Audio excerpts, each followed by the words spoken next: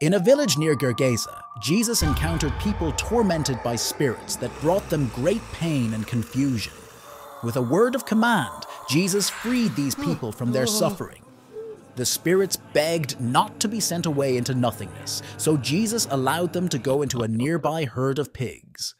The moment the spirits entered the pigs, the animals ran wildly and plunged into a lake, disappearing from sight. The people watched in amazement as peace returned to their village, and the tormented were now calm and free. On his journey, Jesus and his disciples came across a fig tree that bore no fruit. It was a symbol of promise that showed no results. Jesus spoke to the tree, saying it would never bear fruit again. The next day, the tree was withered from its roots, a stark reminder of the importance of living a fruitful life, full of faith and action. One of the most astonishing miracles happened when Jesus received news that his dear friend Lazarus had died.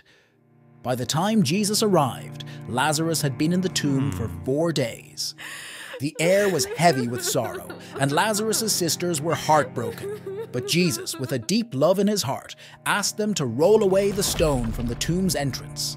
Then, with a voice that echoed with power and compassion, he called, "Lazarus, come out!"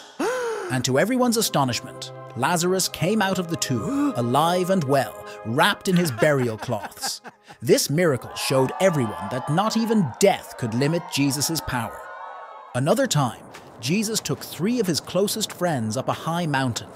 Without warning, Jesus' appearance transformed. His face shone like the sun, and his clothes became dazzling white. 2 figures appeared beside him, great heroes from the past, talking with him.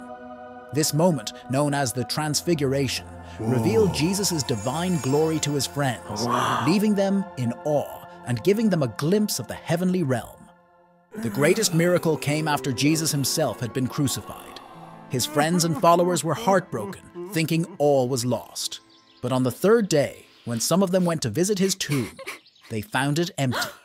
An angel told them, "He is not here, for he has risen as he said." Jesus appeared to them alive, showing them his hands and side, proving he had overcome death itself. This miracle, the resurrection, is the cornerstone of faith for many, showing that love and life are stronger than death.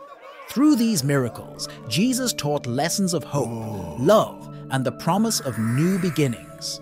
He showed that with faith, nothing is impossible, and that there's always a light in the darkness, ready to lead us into a future filled with wonder.